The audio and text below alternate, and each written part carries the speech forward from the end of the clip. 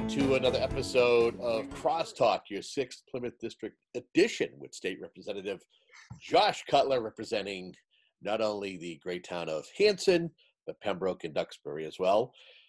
Representative has been very busy. We take time from, I want to say quarterly. We try to get him in monthly when we can, but we thought we'd take an opportunity to have him on to chat a little bit about what he's been doing during COVID-19. The previous time we talked with him was, I would say it might have been 3 or 4 weeks ago. Does that sound about right? Sounds about right, yeah. How are you? I love the view. I love the view. Before I got a haircut, so that's how I mark time now, is whether pre-haircut and now post-haircut. So, although it's getting time to do one again, but I'm doing well. I'm sorry, I'm doing great. How about yourself? I am doing okay. I have not yet, like you, I finally got a haircut. My hair looks. Yeah, I was gonna say you got a haircut. Yeah, I can tell. Oddly enough, I felt like the folks on the radio, the local radio station, were talking about getting haircuts, and I actually chimed in via text. And so the way they have it now, we kind of go in. I go to downtown Whitman to get my haircut, and I felt like I was on an assembly line. Yeah, I had to wait outside. Yep. Sit in the chair. She couldn't have taken. I want to say that she might have done maybe about 15 snips. She was done. Snip, snip, snip, snip. Okay, that'll be this amount. Thank you. Out. Oh, so I had a good experience. I went to a local barber in Hanson, and same sort of process. You get in line and do that. And so I have to say, I make a confession here. My barber said I had the worst self haircut he had seen to date. So there you go. Something to be proud of. Did you really cut your own hair though? I used one of those, buzz things. And so I did. Yeah, I did. I mean, what do you do? Like, desperate measures call for desperate times. It's worth noting, I nearly did that. I used to cut my own hair using that. Number 2 on the sides and number 4 on top. Sounds good. And then, you don't realize how bad it is when you don't, anyway, it's all good now. It is, but it definitely looks much better. Thank you. What have you been doing? What have you been doing since the last time we chatted with you? Especially, we'll start legislatively. What's been going on? Yeah, well, it's been busy. There's lots going on, as you know. And just a lot of folks who need help. So constituent services are, the priority right now, making sure we're helping everybody who reaches out. But yeah, the legislature is in session. We're meeting remotely for the most part, but we are moving forward. We've been fairly busy, actually, doing a number of COVID-related pieces of legislation. Some, smaller things, like we just passed a bill that's now law to allow towns to reduce their quorum requirement for town meetings, so that they can have a town meeting and not have to have 150 people in one room. Some other steps we've taken to try to give our local leaders more flexibility when it comes to passing their budgets, having town elections, having town meetings. I know there's many communities that are having their town elections coming up, some this Saturday, some next Saturday. Most of which were delayed from earlier in the spring. So those are all some of the things that we've been doing. We did just recently pass a pretty significant bill in the House that is just moving ahead in the Senate, and that has to do with our fall elections. And I think it's important to take a moment to kind of share it with folks, because it is a big deal, and obviously everyone's concerned about the fall elections, both the state primary, which is September 1st, and the presidential election in November. There are many folks who can't wait to go and vote in person and want that tradition, but there's just as equal number of folks who are very concerned about voting in person and want to have the ability to be in their homes and vote securely and safely via absentee. And so the House passed some legislation. It basically has a number of big things, four big things, basically. Number one is it expands the early voting period in November for a period of 2 weeks. Folks who may recall from the last presidential election, we had early voting for a period of time, but this is going to be expanded. It's going to be 2 weeks, including 2 weekends. So people who want to go into their local polling area and vote ahead of time prior to Election Day can do so. It also includes, for the first time, an early voting period before the state primary in September, which we haven't had in the past. So there'll be a 1 week time period for early voting, including 1 weekend for their state primary. So that's one big component. It includes, we're going to be mailing an absentee ballot request form to every voter both before the primary and again in September for the general election. And I just want to stress, we're mailing a request form. We're not mailing the actual ballot. We're mailing a request form. So you'll get a postcard, or probably a postcard in the mail asking if you would like a ballot for the general election and for the primary. Just mail it back. Postage will be covered, and it goes back to your town clerk, and they're able to identify you on their rolls, and then and send you an absentee ballot, just like traditional absentee ballot process that some folks are familiar with. And many people do already vote via absentee. We've had voting by mail since the Civil War. In fact, it's guaranteed in our Massachusetts state constitution. But we're trying to remove some of the roadblocks and the hurdles about absentee voting to make it much easier for folks. There used to be, you had to have one of three reasons in order to get an absentee. You had to have a religious reason, or you had to have a physical disability. You had to enumerate one of those three reasons to get an absentee ballot. And so we basically removed those hurdles and made it a lot easier for folks to do that and to then vote by mail, vote via absentee. We're going to be creating a state portal so that people can go online and request a ballot. Again, not voting online. I just want to clarify that, but to request a ballot online and to be verified and then have a ballot sent, just to make it easier and to give as many different tools and options to people as we can to make sure that they can exercise their right to vote. And finally, and certainly not certainly not last but not least, we're making sure that election day itself is protected, and that there are disinfecting processes and cleaning protocols in place, social distancing protocols in place, so that people who want to go in person and vote and cast their vote the way they always have can feel safe doing so. So a big bill that passed the House and has just passed the Senate this week. And we expect there'll be, a few little wrinkles to work out between the two versions and get to the governor pretty soon. So that'll be in place, and folks can look for later this summer, in July, so just next month, they'll most likely get their first postcard asking them if they want to request an absentee ballot for the state primary September 1st. So some big doings there, which I think is important steps to take to make voting accessible to everybody. So happy to support that. I was glad to see it pass on a very bipartisan basis, which is always reassuring that we can reach a consensus on these important issues. So wanted to give that update. So thank you for giving me a platform to do that.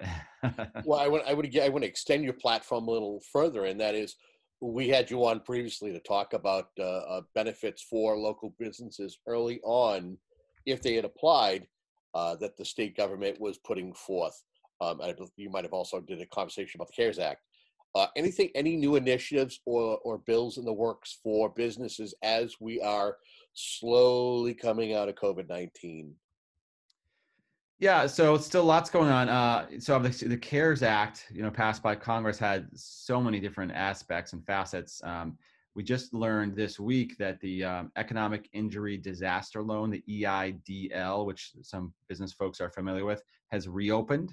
And so for anyone who has not already submitted an EIDL loan application, they can do so. Previously, it was shut down and they were only allowing agricultural related businesses to apply, but now it's been reopened. So any business that includes independent contractors, people who are self-employed, can apply for that. Now, this is a loan. It does have an emergency advance feature, which is an amount from $1,000 up to $10,000. It's based on how many employees you have, and that does not need to be paid back. That's a free money, so to speak. Nothing's free, but does not need to be paid back.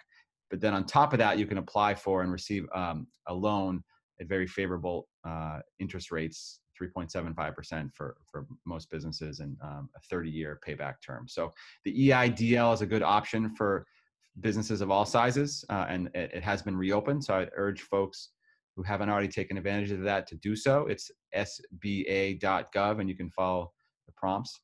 The other thing I'd say, Kevin, is that the other main loan program for businesses, the Paycheck Protection Program, the PPP, we love our acronyms, PPP and EIDL. That actually surprisingly still has funds. I know in the beginning there was a mad dash. Everyone was concerned that only the big companies were going to get it. Everyone's going to get boxed out. Congress reauthorized funds, and they, lo and behold, we're now a month later, and those funds are still available. There is a deadline though, and that's June 30th. Is the clock strikes zero, and that loan program stops. So if you haven't got your application in before June 30th for the PPP, you're going to get shut out. So I would urge folks who haven't already tried to do that to take a look at that. And that is something where you go through your local bank to apply. It's a very basic application. It's just a few pages.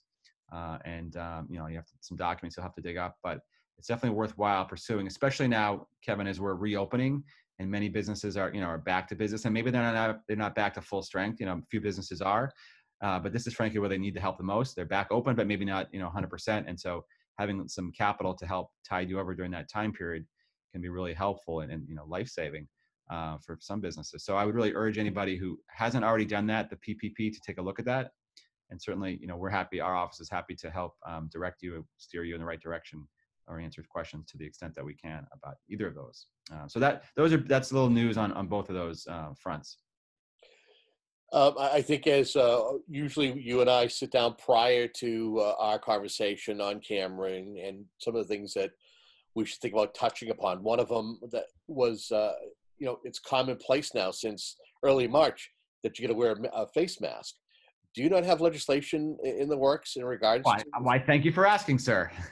No, yes, that's true. So, Kevin, I had a local crafter who emailed me and asked a question, which, I thought was a great question. Is I'm making these masks and just selling them to my neighbors for, a small amount of money just to cover my costs.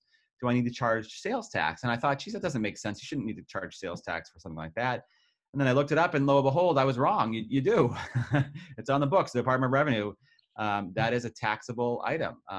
Here in Massachusetts, we exempt the sort of basic necessities of life. We don't tax basic food items or clothing or other or medicine.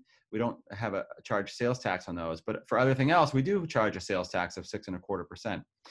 Facial coverings, because they weren't viewed in the past as a necessity, they were viewed more as a work tool for some. Now they certainly become a necessity for all, are charged that state sales tax. And so we filed legislation to exempt facial coverings from the state sales tax for a couple of reasons. Number one, obviously, it has a fiscal impact. It adds to the cost when you charge sales tax on an item, number one. A modest amount, but nonetheless still. But two, and frankly, more importantly, I thought was that, we have this whole cottage industry of folks who are, crafters and vendors who are now making these facial coverings, these non-medical facial coverings for all of us, and we don't want to be using the medical grade ones. So they're filling an important need that we have here. We have a tremendous need for facial coverings. And so to then ask those folks to navigate, the Department of Revenue tax code to then collect and remit sales tax when they're selling these facial coverings, that seems like that's just going to create a disincentive for people to want to do that. And, for those people who maybe aren't familiar with the law, like even I wasn't, and I'm a legislator, I wasn't familiar with the fact that that was supposed to be taxed. They're going to run afoul of the tax code. And while I'm sure DOR is not going to be going out policing this, to some great extent, it's still nonetheless, would be in violation. They could be subject to, penalties and fees. So we don't want any of that. It just makes sense now that this is a necessity that we should treat it like other necessities of life and exempt it. So it's a very simple bill, just exempts that one thing. That bill just actually had a hearing, a virtual hearing before our revenue committee this past week. And we had a good cross-section of legislators supporting that. And so, I think it's a common sense kind of thing that hopefully we can push through. I would ask you this. If you went into a store and bought a hat or you bought a shirt, there is no tax in Massachusetts for about unless you bought a shirt over $100 and a certain amount, which I know you're a fancy dresser, Kevin. So maybe your stuff would be, but you're right. Regular garments below a certain threshold are not taxed at all. They're not subject to this. So right, exactly. It's a good point. Definitely. I'm going to use that, Kevin. That's good. Thank you. Feel free to borrow it if you need to. I want to commend you on something. You, Sure. The South Shore legislation, the legislative delegation, you guys are great collectively and working with each other. But you have towered above a lot of your peers when it comes to getting the word out. I'm not saying that other individuals who are elected office aren't using the platforms you are, but you are very visible. Whether I'm seeing you do something on cable, if I'm seeing you do something with the Hanson Business Network to promote business and any initiatives that are in the works, uh, how often have you been doing stuff? Because it seems like every time I'm looking on social media, you're doing something, a new show, a new program. Because I'm stalking you, Kevin. Good No. thing. Um, yeah, no, well, that's the nice thing. I guess that's one the upside of all this is that we're going through is that, on the technology side, it is easier now to, do our shows, to do Zoom meetings with, the Hanson Business Network or local Chamber of Commerce, to do those kinds of events with other legislators, all the different things we do, because, technology is there and we can use it as a platform. And so being a bit of a nerd on the tech side, it appeals to me to be able to do that. So, and a lot of my colleagues are doing good stuff with that as well. So, but yeah, I guess that's one of the upsides, the silver linings in this is that we're learning new ways to do things. And it's not just, my area, but telehealth, think about that. How, that's a big, I think a big step forward for healthcare. For many kinds of things, it's a better option. Not obviously for everything. Sometimes you need to see your doctor in person, but for a lot of little things, it's a better process. It's quicker, it's faster, it's less expensive, and you get better outcomes. So certainly technology has its downsides, but these are areas where we can use it to our advantage. Do you feel that PEG access centers like WHCA or PAC TV, it was just a year or two ago that we were concerned because the FCC was looking to change some rules and to try to take advantage of the in-kind donations that were part of our licensing agreements. Do you feel that during COVID-19 we really had a chance to shine? Absolutely, yeah. And I've said that before. I think, what I think about the different things that I do, and if it weren't for local cable access like yourself, and we use PAC TV in the area as well, all the different forums that we've done, or the local municipal selectmen's meetings and school committee meetings that are being hosted, how would those happen without our community access? I mean, they would be basically the public would almost be shut out. And with cable access, and instead of being shut out, it's just the opposite. We've opened it up to everyone. Think how much more open our local board of selectmen meeting is now, that you can actually participate via sitting in your home, whereas before you had to go down to your town hall and watch, or you could watch it on TV, but you couldn't really participate. And now, because of this platform that you guys have, we're opening that up, and it's really democratizing government in that sense. And so I hope that we'll remember this when this is done, and try to and I know that the cable access folks, they have some definite needs, just getting it in HD, getting on the PEG channels, getting funding sources, are important things. And I'm hopeful that, I think everyone realizes that, knew that already, but I'm hopeful that there'll be a greater understanding of that, and greater making that a priority when this is over. The fact that where would we have been without our community access station? So it's a great point. It's absolutely true. You guys, we really appreciate everything you guys do, and not just you, Kevin, but I know the people behind the scene there. Absolutely. Well, my brothers and sisters in access. Yes. Talk to me about the marathon you did on Zoom with a bunch of first graders. Oh yeah, I had first graders in Duxbury. One of the teachers asked me if I'd be willing to come on and kind of talk to the kids, and I said of course. And so we thought it would be easier to do individual classes instead of doing them all at once. And so there were 9 first grade classes in Duxbury, and we did them all. We did Zooms with each one of them, and we had a blast. It was, I would say, with all that is going on in the world, all the issues with, racial justice now we're talking about, Zooming with first graders is like, the perfect thing to do, because it just puts a smile on your face no matter what's happening in the world, because they're so bright and curious, inquisitive and charming. It was a lot of fun. And while we're talking about this, Kevin, so I gave them a little quiz about some state symbols. And so if I could, I have a few maybe state symbol questions I can throw at you, and maybe our audience try to guess while they're listening at home. I know you are a very astute person when it comes to government, so I'm sure you'll know a lot of these. Do you mind if I just throw a couple at you? Sure. I hope I don't disappoint your fans, though. I'm sure you will not. So as I said to the students, we have we do a lot of important things at the State House, but sometimes we do things that are less important, and one of those is passing laws about state symbols. And in fact, oftentimes they come from the community, such as when we decided what the state insect should be many, many years ago. And it was because of a group of elementary school students in Massachusetts who decided this particular insect should be the state insect. So they petitioned their state legislator, who then filed a bill, and it went, lo and behold, it went through all the steps of the legislative process and was signed into law.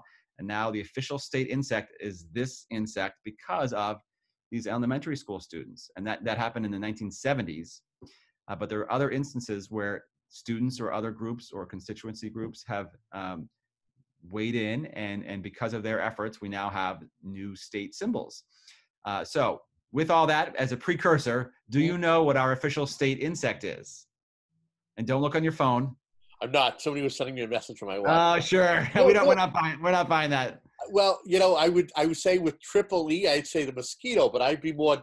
I would probably lean more towards maybe a ladybug. I don't know. Oh, you knew the answer, didn't you? No, I didn't. You didn't? It's a ladybug. It's a ladybug. That's it. It's a ladybug. I'm impressed. It's the ladybug. Excellent. It is. And it's because of this elementary school in the 1970s. Students there decided it should be the ladybug. All right, so that was a good one. Let me give you a couple more while we have time. All right, and your readers and our viewers can try to chime in too. All right, what is the official state berry? The official state berry of Massachusetts. Ooh, what is the official? Part of me wants to say blueberry, but I think I'd be wrong. Kevin. Oh. Wait. Oh no, cranberry. Where do we live, man? Where do we live? Cranberry. Cranberry. Yes. Cranberry. The cranberry, of course. Yes. I remember I said I wanted to say blueberry, but then I thought better. I'm glad you did not. I'm glad you did not. Yes. All right. Well, in case it may be getting lunchtime where you are, how about the official state donut? Oh, I thought you were going to ask me the sandwich. Donut. Boston cream.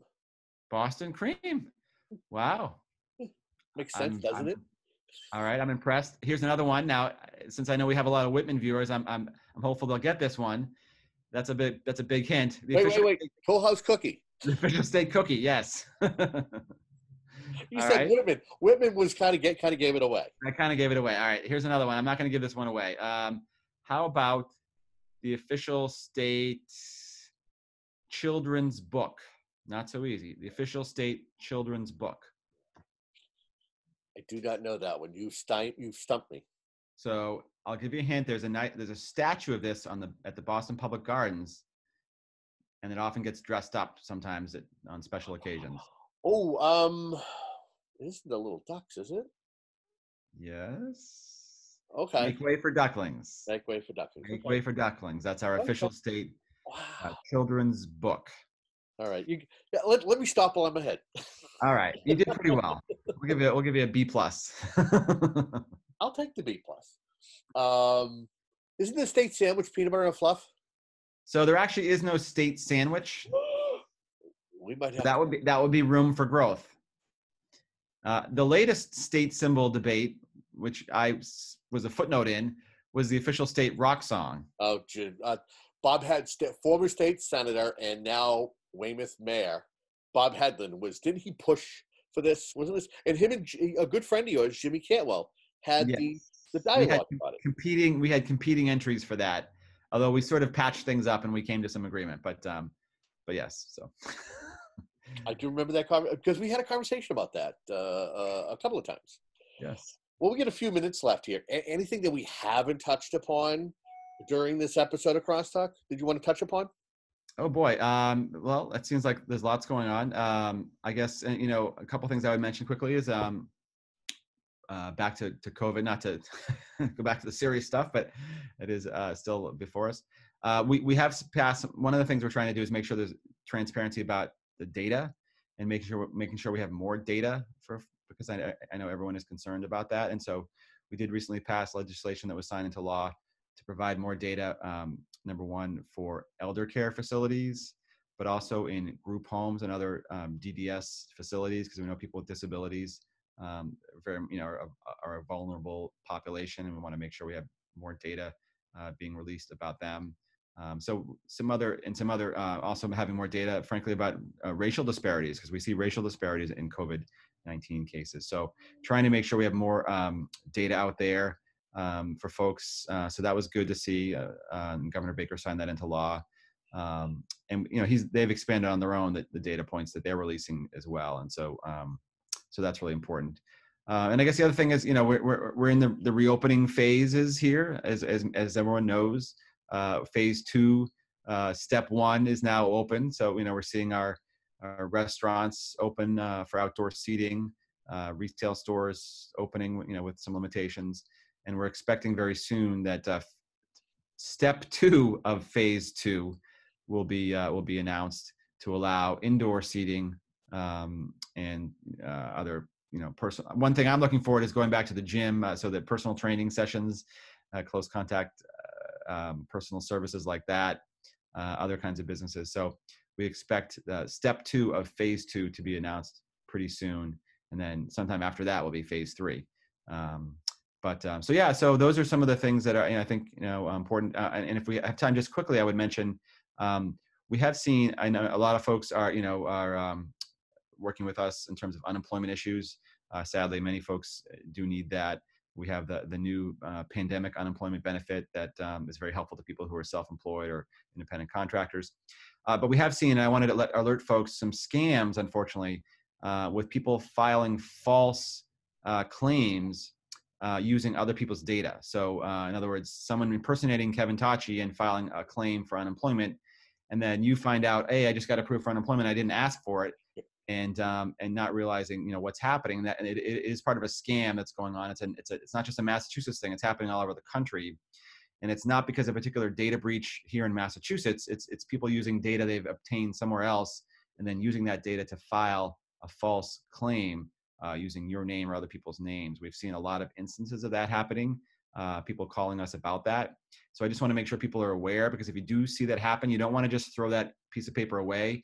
You do want to make sure you take the right steps, because, heaven forbid that they transfer the money to your bank account and it sits in your bank account and you don't realize it and you spend it. You could end up owing the money back. So you want to make sure that does get reported. And if you go to mass.gov and type in DUA, there's a whole page that explains the steps that you should take to alert them and so forth, to protect yourself. And also, things like putting a credit freeze or credit hold on to make sure this doesn't happen, somewhere else. So wanted to mention that scam, because we've seen, unfortunately, a lot of cases of that happening.